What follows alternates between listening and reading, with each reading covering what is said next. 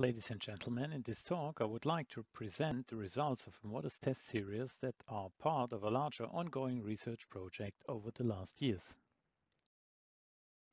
Before getting to the actual main topic of this talk, allow me to give a brief overview of the Zollinger construction.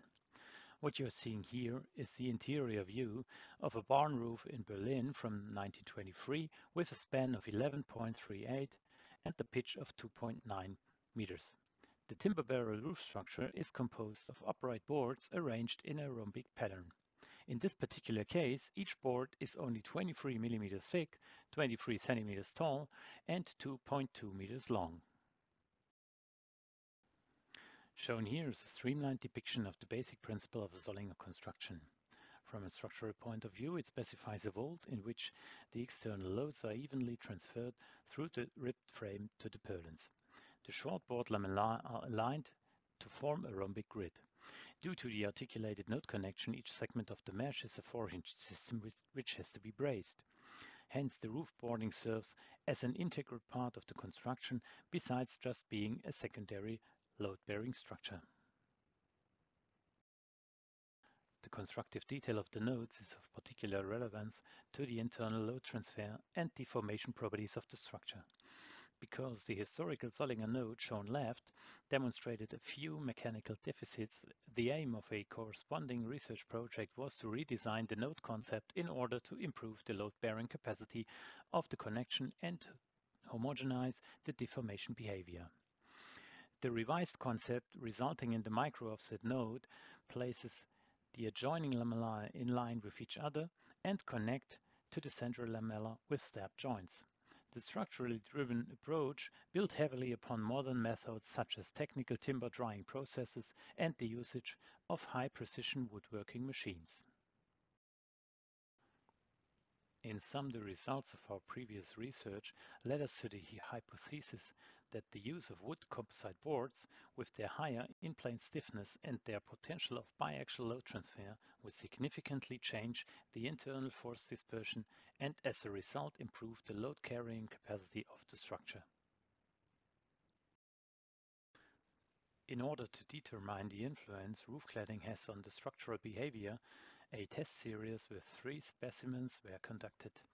The 3 specimens vary from an unbraced structure on the left, a structure close to the original Zollinger concept supported by planks in the middle, and a revised approach of covering the structure in an entire wood composite board.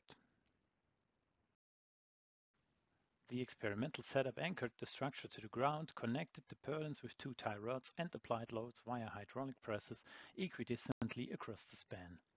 The right image further clarifies the scale of the specimens used in the experiment.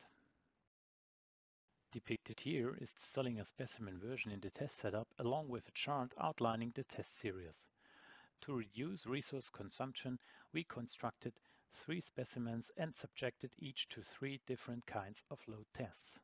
The first 2 tests on each specimen applied varied service loads with different bracings, whereas the third and final test applied a failure load with as of then untested form of bracing.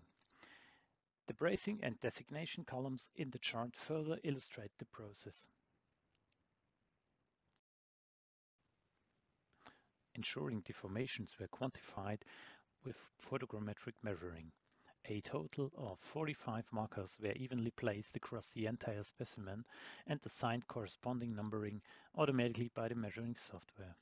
As seen on the right, we ultimately narrowed these down to 19 points for the final evaluation process. All of the following test results will be in reference to the focal node marked here with an orange circle at the center of the structure. Looking at the test results of the specimens on the minor loads, the partially braced Zollinger test series exhibits an incongruent behavior of suffering from even greater deformation than the unbraced series. This was outside our expectations and will be analyzed in future tests. The reflex roof test series, referenced with the black curve, in comparison reduces the occurring deformation by half. While admittedly a relatively small sample size, it does corroborate the efficacy of the revised construction concept.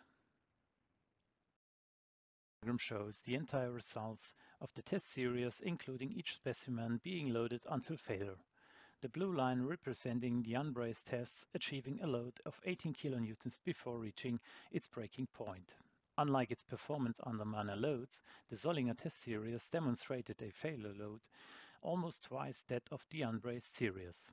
The reflex roof series showed even further improvement of 65% over the Zollinger series.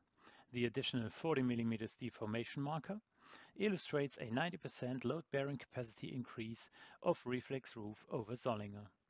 The inconsistencies of the individual curves can be led back to irregularities in the materials and localized failure points.